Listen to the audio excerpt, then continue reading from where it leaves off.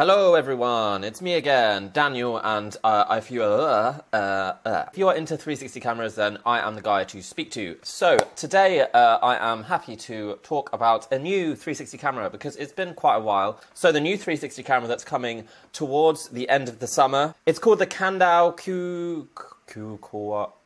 how do you say it? QooCam. Thank you. So yeah, the Kandao QooCam, which is a kind of very interesting new 360 camera. It looks like this. So as you can see, it's got three lenses, two on one side and one on the other side.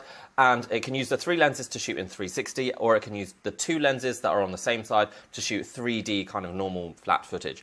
And it's really interesting because half of it kind of moves. You can like bend it down to shoot in 3D so that the two lenses are horizontal rather than vertical, and that's how you can shoot 3D. So I'm going to tell you about the specs, I'm going to show you some example footage that's been released, and I'm just going to let you know what I think compared to the other cameras, where it kind of fits in, and you know, whether you should consider buying it. I don't have it yet, but hopefully I will at some point, and then I'll do a review and compare it and all that kind of stuff that I usually do. So yeah, let's get started with the specs. So here are the basic specs. All this information is available on the Kickstarter page for this camera. 360 video recording at 3840 by 1920, which is essentially 4K, which is what we're used to these days. It can shoot in slow motion, but at a much reduced resolution of 1920 by 960. So, I mean, that's a really low resolution for 360 video. It will look very blurred and kind of like a 2008 phone camera. It can shoot 360 photos at a resolution of 4320 by 2160, which to be honest is not great. I definitely think this is going to be much more of a video camera than for photos. So yeah, that's my first impressions just off the specs.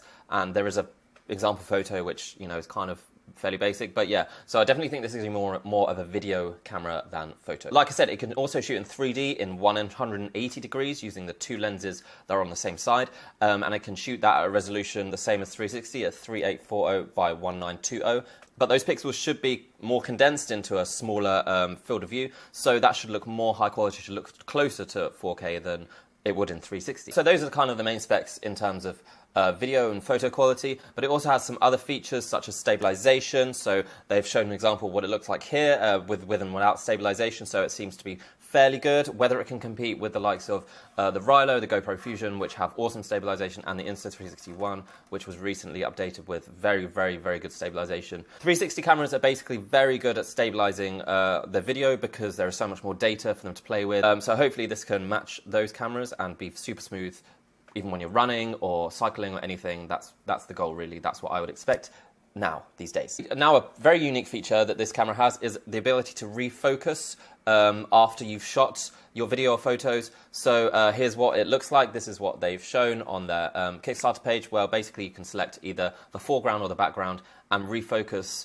after you've shot it. This is after the photo's been shot, so you can either select which part you want to be in focus, which is really cool. That's never been done before with a 360 camera, and yeah, I'm looking forward to trying that, seeing how well it actually works in reality. So it also has some other stuff that we're used to now, like live stream.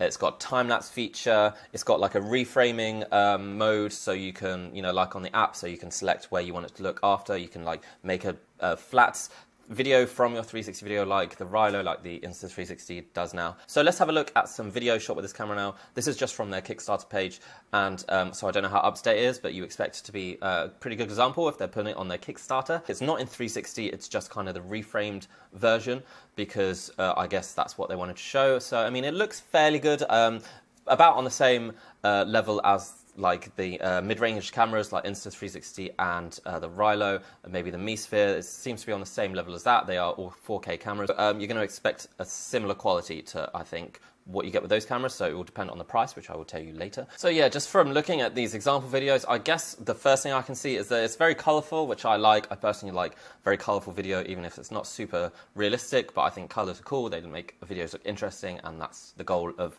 creating video. You want people to watch it, and you want it to look interesting. So that's good. It doesn't seem to be washed out. There doesn't seem to be any problem with stitching from what I can tell. It seems to stitch fairly accurately. There's none of those like lines that you can see. It does seem a little bit blurry. Like I think now I'm used to like watching 5-6K video because I've got like the GoPro Fusion and the Yi360, which shoots very high quality video, a very high bit rate, and I suspect that this does not have as high a bit rate as those cameras, so it can look slightly blurry. I think not so many details, especially in the background, But this is a reframe video, so obviously it zooms in a little bit. So yeah, it's going to lose some quality compared to the other cameras I own.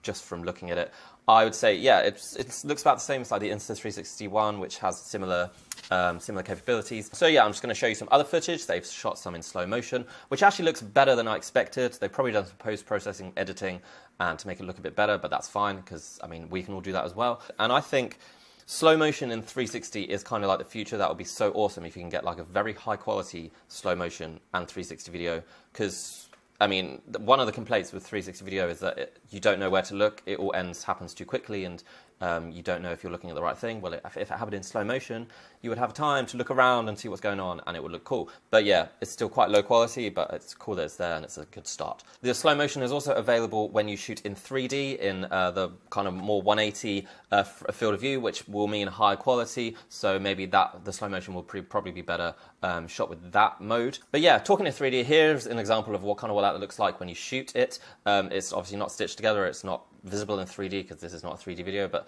this is how it shoots it. It uses those two lenses. The app that controls the QooCam, thank you, also has features that we've seen before, like a following feature, a tracking feature, allows you to track a certain image and just follow it around. So it's got similar features to what we've seen in the Rilo and the Insta360. So yeah, guys, I guess that's it. So the last thing to talk about, I guess, is the price. How much is this thing going to cost? Well, right now on Kickstarter, it's available for $299, but that's kind of like an early bird thing. It's like a cheaper way to, you know, get funding, get backing, and there's only 7 left, I think, of these as far as right now. So you would need to hurry up if you wanted to get that. When it's released in August, they say it's going to be released in August, the full price is going to be $100 and more expensive, so $400 essentially. For that, you are getting the 180 mode in 3D and the refocusing. So I guess that's what you're paying extra for. Yeah, but it looks like to be a really cool camera, and the reason I'm quite excited about it is because Kandao is like I said, a manufacturer of professional 360 cameras, like the Obsidian, and I think they have one other one, and those are considered to be very good in the profession in terms of professional 360, very, very high quality cameras.